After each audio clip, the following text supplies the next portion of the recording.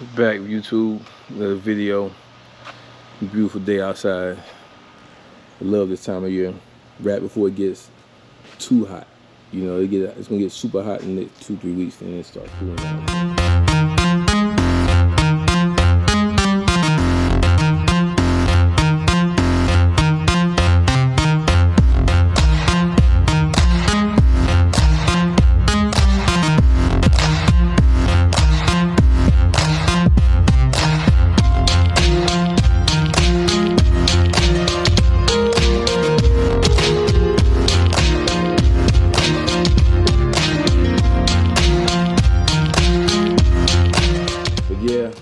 Y'all guys update on the iconic Grand National. We got the I got the engine, not the engine, I'm sorry. I have the fuel tank drop. Had a fuel tank drop. Just hooked up my return line. Just hooked up my return and line for E85 conversion. I gotta hook up my my hot wire. That's my hot wire. I'll hook my hot wire, let it back up in a minute. But yeah, I got the return line in for the E85 conversion. We're going E85 with this turn line here. So all we gotta do now is pull out the fuel injectors, going 80-pound fuel injectors and turbo tweak chip for E85. So I was told to let the fuel that's in the tank cycle out. So I'll put, I think it's like a quarter tank. So I'll fill E85, run it, fill E85 again, run it, and that should get me where I need to be. And I also got to figure out who's the best person in the area that has the highest rated E85 fuel. So that's what we're going on with that. But so also here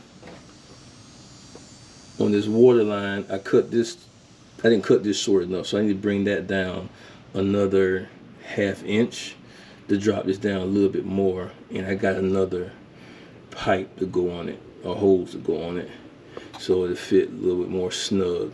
And then we could put my alternator back down and be able to make the appropriate adjustments I want to make with the belt, because it was squealing last time. So I'm just going through, because I had the car sitting like this for a while now because I was messing with the Impala.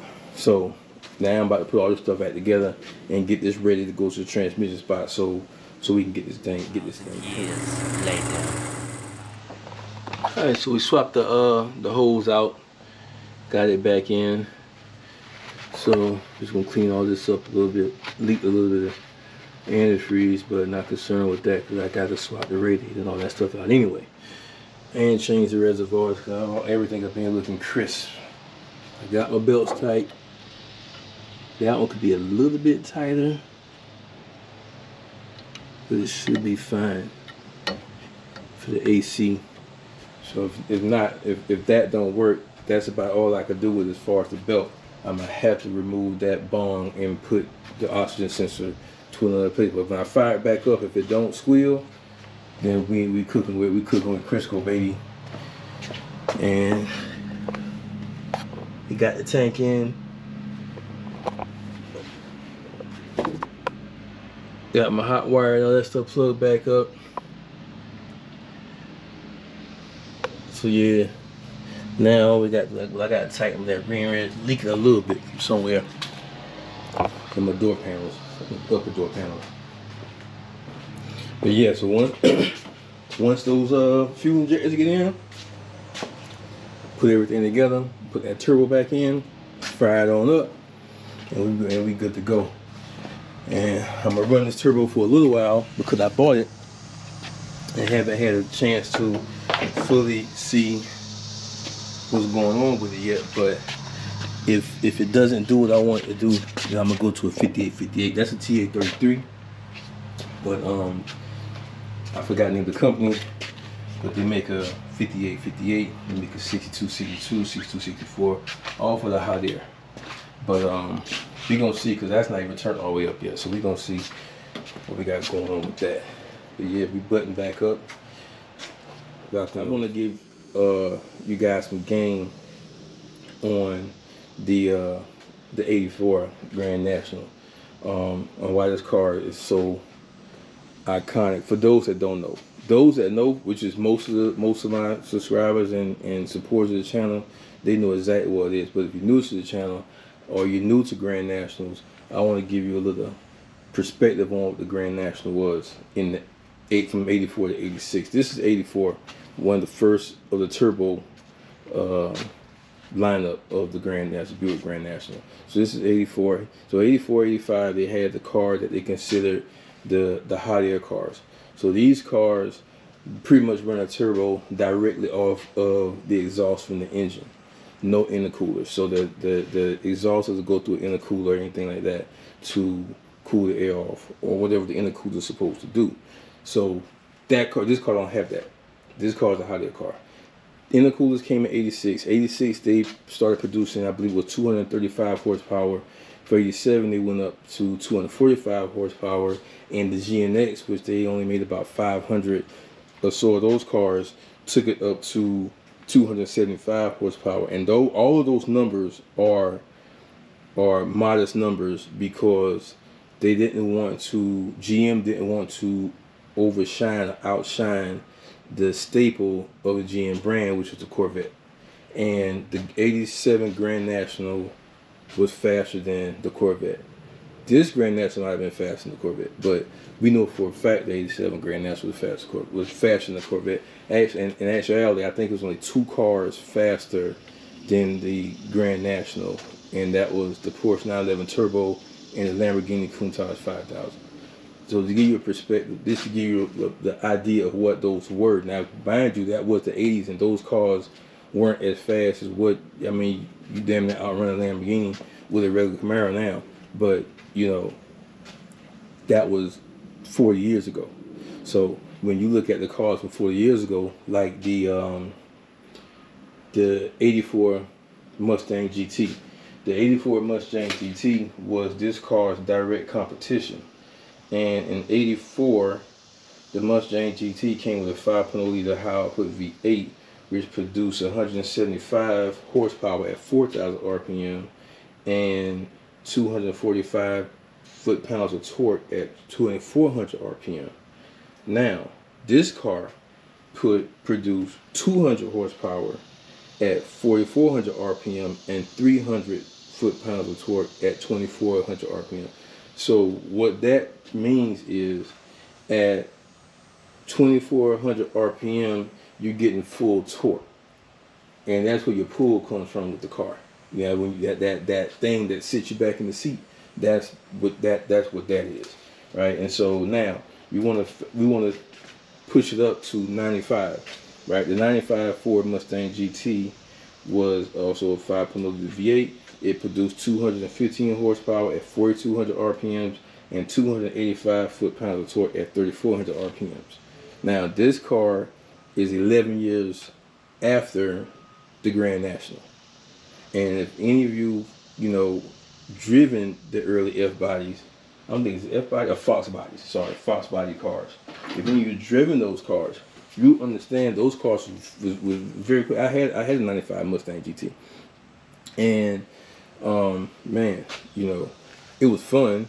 You know, it wasn't as fast as they marketed it to be. It was fun, but the numbers or the specs in comparison to this car, which was 11 years earlier, lets me know how iconic this car was during its time. So I just wanted to put that information out there for those of you who really aren't that familiar with why the Grand National are what they are, why they're like the holy grail of the muscle car. And the thing is, I think that the Grand National might go down as one of the most iconic muscle cars ever, not because I'm biased, but because they're one of the most sought after cars out there on the market now, today. And they weren't mass produced like, let's say, the Hellcat. Now, the Grand National was the Hellcat of its time. Right, but the difference is they produce so many Hellcats and so many variants of the Hellcat. So, for example, they only produce 500 or so GNXs, right? So they produce 500 or so GNX models of the Grand National. How many red eyes? How many Hellcats? How many Hellcat red eyes? How many Hellcat jailbreaks? You see what I'm saying? That are out there. So you kind of like dilute the car being special. So when you buy the Hellcats now, and I like the Hellcats, I like how they look. I think it's the best looking muscle car out there. I just think it's overpriced. So I don't have it. So when you buy the Hellcats now, you're really getting the car for what it actually is. The performance is fun. You know, the supercharged, the 700-800 horsepower. You're getting all of that. Now, the thing is, what will that car be in 30, 40 years from now? With so many variants of it. It was a police car, right? So you have the Charger GT, you have the Charger Scat Pack, you have the V8 with the Hemi, which is the sort of same, I guess the same thing as the GT. Then you got the Scat Packs, then you got the wide body Scat Packs, then you got the Hellcat, then you got the wide body Hellcat, then you have the Daytona packages, then you have the red eye, then you have the jailbreak, then you have all these last call editions that they released this past year to up the price on the cars. So when you factor all of that in to the Hellcat, then it kind of dilutes the brand, you know, and not to mention the police cars. So just imagine, like right now, the Crown Vics, like all the Crown Vics you see now, 90% of them are old police cars, right? Because they stopped making the Crown Vics for public purchase.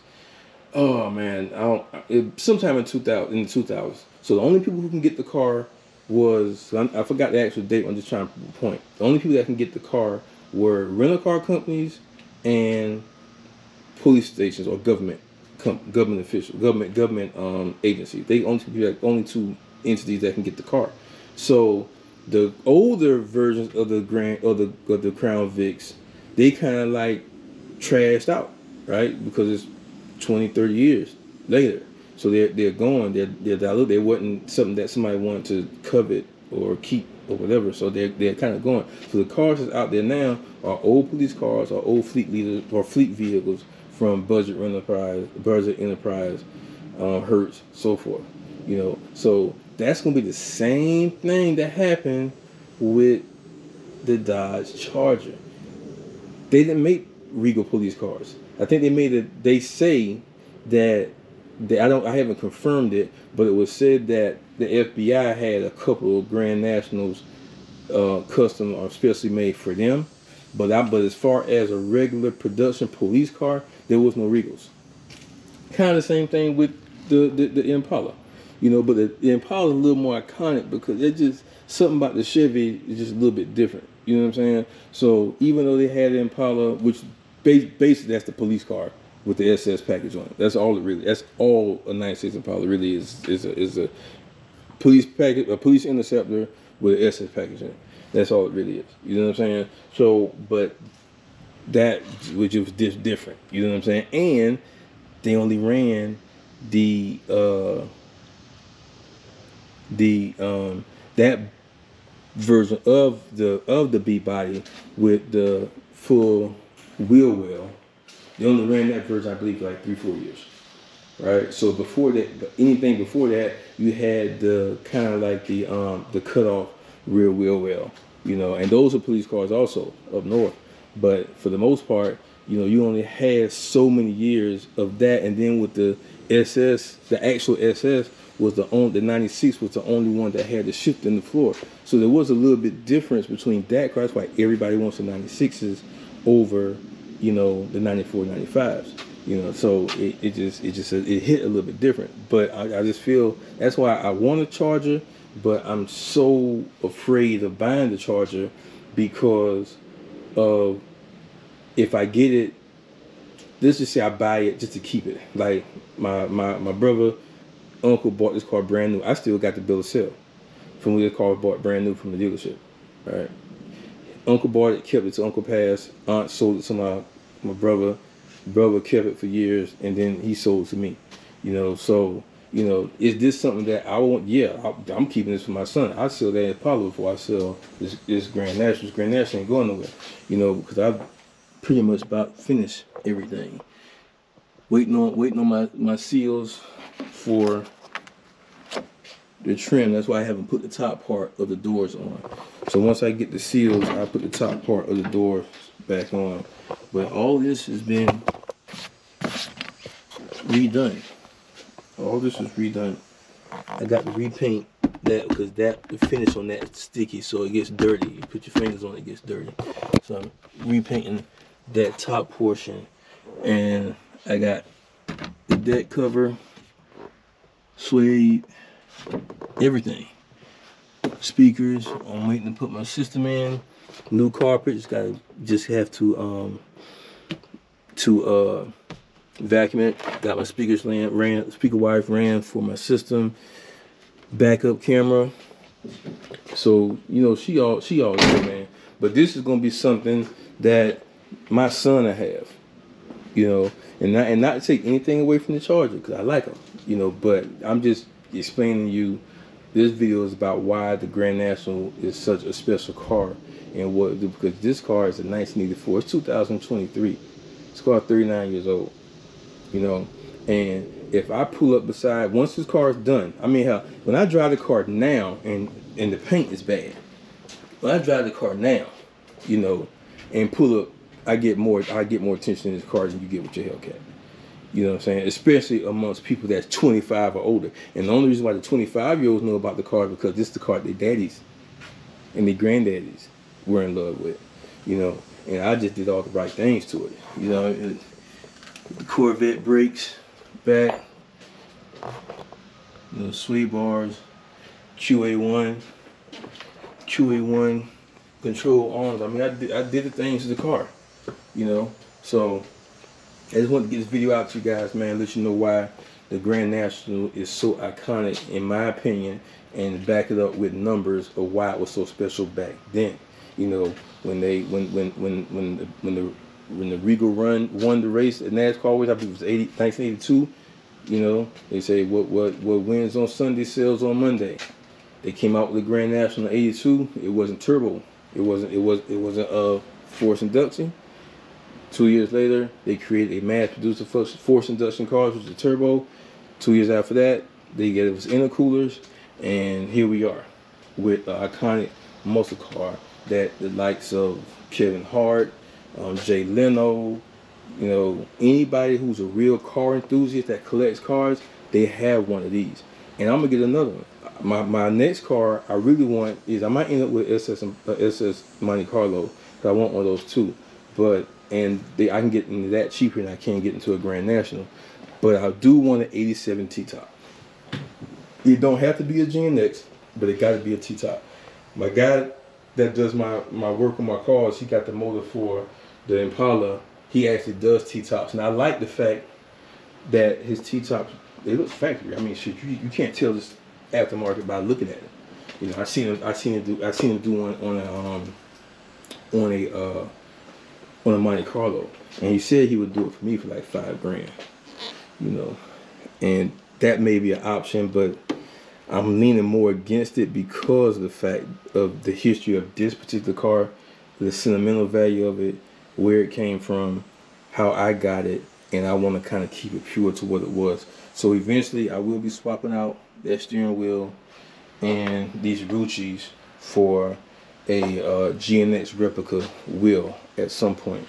It might not actually be a GNX replica, but it's going to look like a GNX replica to, you know, it might be a 4 Auto or something, because I do want the 4 Auto with big XL cap. But you know, we'll get there. But that's it, man. You know, like, share, subscribe, and support.